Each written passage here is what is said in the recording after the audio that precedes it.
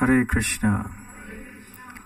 So this chapter is titled Bhakti Yoga, Devotional Service, and it brings to a culmination the discussion in the middle 6 chapters on pure devotional service. It's a short chapter, but a very important one, because Krishna not only speaks about the qualities of his pure devotees, but he also speaks about how he is so eager to deliver such pure devotees from this material existence. So we'll talk about text 7 from chapter 12. Tesham aham samuddharta mrityu samsara sagarat bhavami nachirat partha maya veshita chetasam.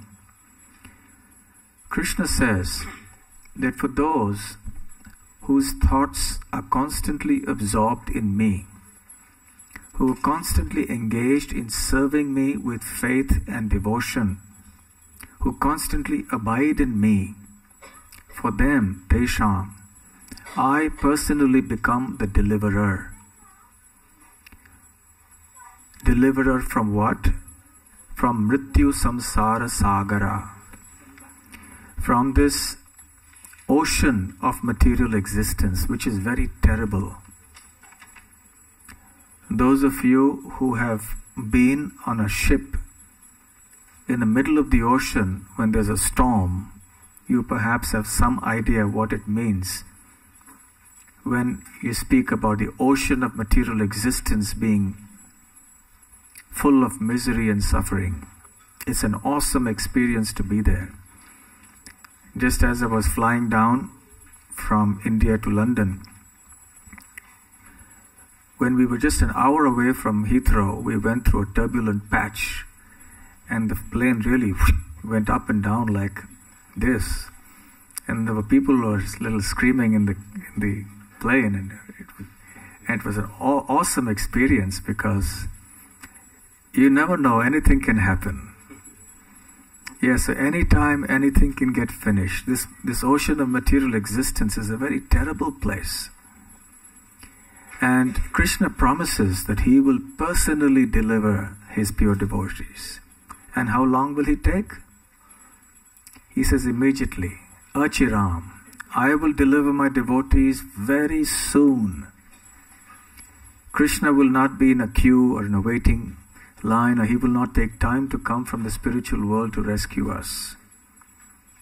Seated on Garuda, he will quickly come, pull us out of the ocean of material existence and take us back.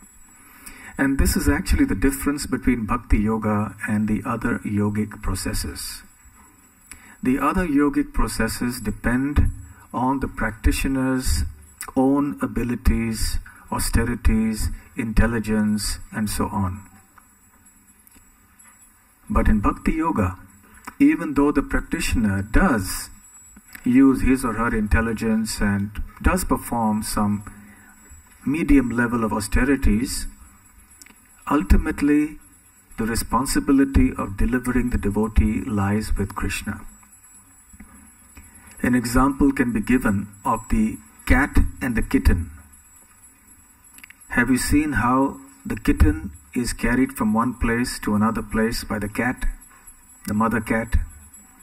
She holds the nape of the neck of the kitten in her jaws and carries the kitten from one place to another. The kitten doesn't do anything, just relaxes, and the mother does the whole work of moving the kitten from this place to that place. So the devotee is like that, in the shelter of Krishna, and Krishna takes complete care, so the devotee doesn't have to worry. Because the devotee has surrendered to Krishna, Krishna feels extremely obliged to protect and take care and deliver the devotee. On the other hand, those who follow the other processes are like the baby monkeys who have to cling on to their mothers for dear life. Those of you who have been to Vrindavan have seen how the mother monkey carries her young one. The effort is exclusively on the side of the baby. The baby has to just cling on, either on the back or on the underside of the mother monkey. And then the monkey jumps from one place to another. So devotional service is so easy, so sublime. All we have to do is to come before Krishna and say, Tava Asmi, I am yours. Not I am you. In Vrindavan we had sometimes these Mayavadi sannyasis would come. They would come every day. They had their little sticks, just like we have our Tridanda, they have their Ekadanda. And they would raise their hand like that and then point to the deity. And I was always curious to know what it is they say when they point to the deity like that. Because when we come in front of the deity, we don't really point to the deity. Or finally, one of our devotees went nearby and then he asked them, what is it you do there? He said, we come and we tell the deities, Krishna Balaram, we are you, there's no difference. I am you. So the Mayavadis, they think that they are the Supreme Lord. I am you. But we don't say, I am you. We say, I am yours, O Krishna. So this is the spirit of devotion in which Krishna becomes obliged and helpless to resist the surrender of the devotee. And therefore Krishna takes care of the devotee completely. So with this we conclude the middle 6 chapters of the Bhagavad Gita, which exclusively talk about devotional service.